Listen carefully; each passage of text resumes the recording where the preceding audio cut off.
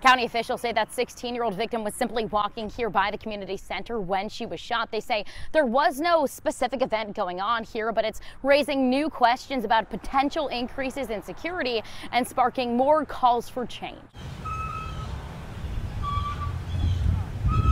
An eerie silence looms over Horatio Grisby Park. A stark contrast to the gunshots that hit a 16-year-old girl 2 nights earlier, and the voices sounding off in reaction. We can't really walk, enjoy ourselves at nighttime. That's one of my biggest concerns. James Mond's son, Jalen, was nearly an unintended target of a shooting himself. The 4.7 GPA student was at a high school graduation party where 5 people, including 3 teens, were shot just 2 weeks ago.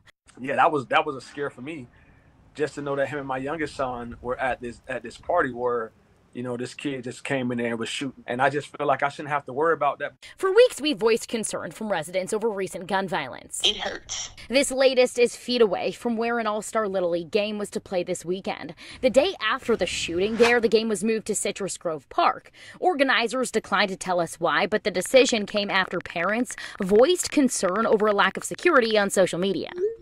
Why some of these places aren't manned the way they should be manned. I reached out to officials with the city, county, the police department, and sheriff's office. A county representative said they've had recent conversations with city leaders about potentially increasing security at community events, but haven't set anything in motion. This past spring, commissioners did approve the installation of cameras in county parks and allocated that money to the sheriff's office, who's now in charge of installing them. Hi, Sheriff Pearson. This is Kate Hussey, just returning your phone call. I reached out to Sheriff Keith Pearson. He returned my call and left a voicemail, but didn't call me back when I returned his call 3 times. Something has to be done. How can we help?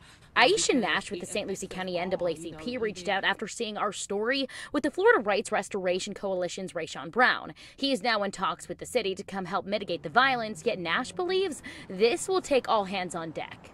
The solution has to be multifaceted, and I think the only way that we're going to curb the violence is to keep it at the forefront. In Fort Pierce, Kate Hussey, WPTV News Channel 5.